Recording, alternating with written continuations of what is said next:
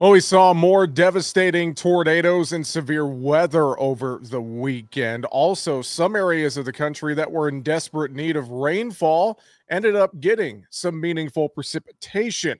We're going to talk about all of this and take a look at the weather forecast here as we are nearing Memorial Day weekend coming up here next weekend.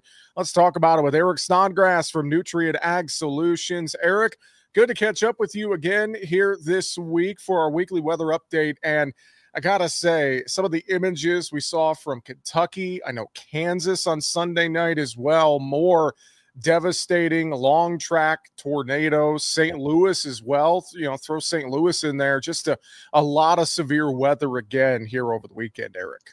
Yeah, and I don't think next weekend's going to look like this. So you mentioned Memorial Day, just something to think about. It's going to be cooler across much of the country and not nearly as kind of amped up as the last 4 days have been and how the next 3 days are going to be. And so we go back to last Thursday where we had the severe weather outbreak in the upper Midwest. Then Friday it was across Illinois, Indiana, and then the Mid-South followed. That's some of the tornadoes you talked about.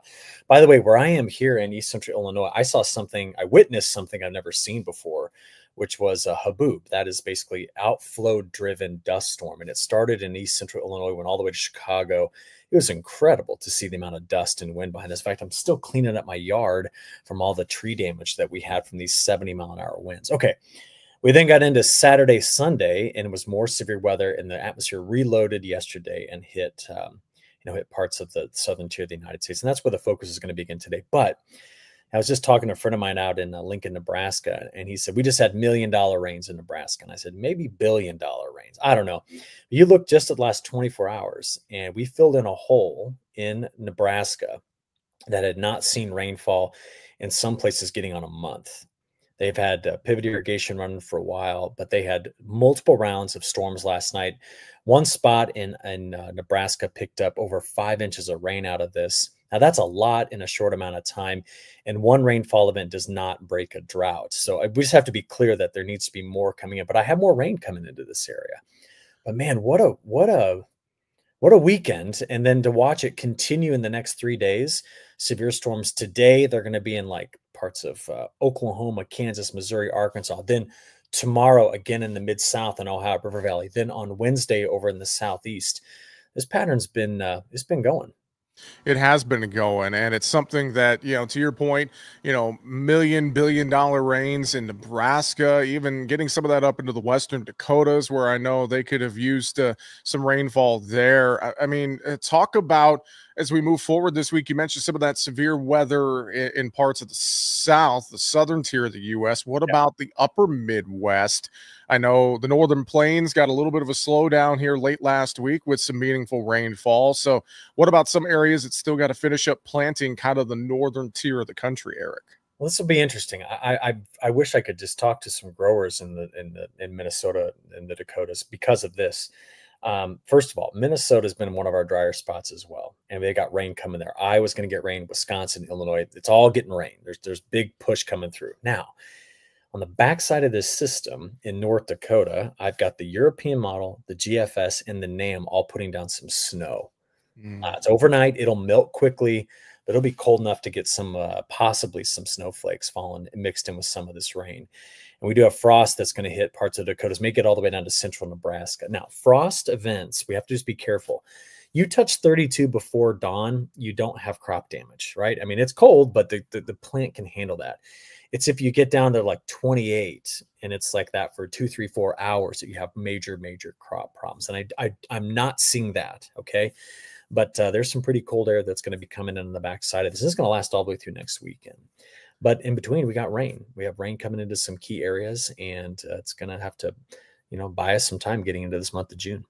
Well, and thinking about getting into June, I want to talk about this a little bit more with you. Is something that you and I have been discussing really since we turned the calendar over to 2025, and that's this potential for drought in the Western Corn Belt and the Plains as we get into the summer growing season. So talk about some of the latest that you are tracking with this potential and really what needs to happen here in order to see, this drought happen or not happen, essentially. Yeah, so the National Weather Service updated and they gave us this map last week. They also gave us their new seasonal forecast, and they're trying to put the driest conditions in July and August in Missouri, Kansas, Nebraska, Iowa, Minnesota, and the eastern side of the Dakotas. And we're looking at that going, all right, what would it take for that to happen? Or for the map we're looking at right now, which is the U.S. seasonal drought outlook, for that drought development likely color to actually be there. All right. And so here's what we have to have. We have to have low momentum in the atmosphere. We have to have drought already established. We've got to get colder water to show up along the west coast of North America. And it's in places right now, but we're missing one key thing, okay? And if you want to have just epic, like I'm talking 88, 2012, the big year drought in the Western Corn Belt, for actually the whole Corn Belt, there's one thing that's missing. And if you show this next image, Jesse, I'm going to make a point here.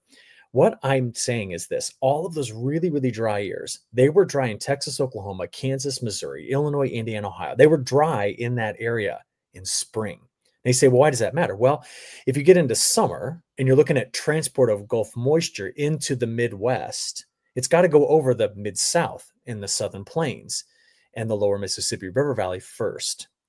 Now, if you've got rain and moisture in that area in spring, then what you don't have is a big void or deficit in the atmosphere, such that by summer, when the flow goes over the top of it, that region steals the moisture. In every major Corn Belt drought, I'm talking about the big ones, the multi-month terrible ones, okay? You were dry already in the Mid-South. You were dry in the Southern Plains. We're just not there. So this map says what has to happen for big-time Western U.S., Western Corn Belt drought. We don't have it. That's April and May of those composite years. So it could take something else. And what I'll be watching, and this is kind of our 40-day assignment, it's between now and the beginning of July. It's crazy to think that July is 40 days away, is getting the really cold water in the Gulf of Alaska, which is symptomatic of the atmosphere shoving the jet stream north and losing momentum. We're starting to see things that have me less aggressive on this major drought story. Now, here's what's crazy, Jesse. It's the end of May. All of this can change in the next 2 to 3 weeks. I could go from a narrative today where I'm like, hey, there's worry about drought, but why are we not being able to check all of the boxes? And then in 3 weeks, I'm like, oh, all boxes are checked. Like, here we go. Let's go. It's on. Or in 3 weeks from now, I could be like, where is it? What's happening? And that's what goes on in late May into early June. Probably the most important conversation you and I will have about Corn Belt drought will be 1 month from now. Literally a day before the summer solstice. We'll see if these things have come together. But I'll just finish with this, Jesse. Elsewhere around the world, new long-range models released late last week are trying to put dry conditions in the Western Corn Belt to Montana and in the Black Sea. And if markets are looking for a weather story and those two things manifest themselves at the same time, then it could go crazy. But I'm just going to say this: do not put your faith in a forecast right now, especially from me or anybody else, to be honest with you, because we have got too many moving pieces and not all the boxes are currently being checked. So we'll just watch it together and talk every Monday.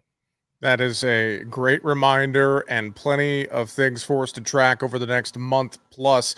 Eric, I should ask you real quick, South America, looked like some rains in Argentina, maybe some potential flooding is what we're hearing, and some of that's snuck its way up to southern Brazil, but it doesn't seem like a lot has made its way into Brazil here, Eric. No, and remember, the Brazilian monsoon is done, but they finished the season with good rains, which was not a good forecast on my part. I thought they'd finish dry, but they didn't. So NDVI values were high on that safrinha crop. We were dry in Argentina, dry in southern Brazil until this recent precipitation came through. But remember, it's mid to late autumn down there. And yes, they have an entirely different growing season, but I don't imagine that much attention is going to be paid to it from a market perspective. I think all the focus is going to be on the Northern Hemisphere going forward. All right. Well, I know if folks want to stay on top of the weather, they can go to your website, agweather.com, ag-wx.com for more information. Eric Snodgrass, Nutrient Ag Solutions, always good to talk with you, sir. Have a great weekend, and we'll look forward to talking to you next week. Yeah, have a good one. Thanks, Jesse.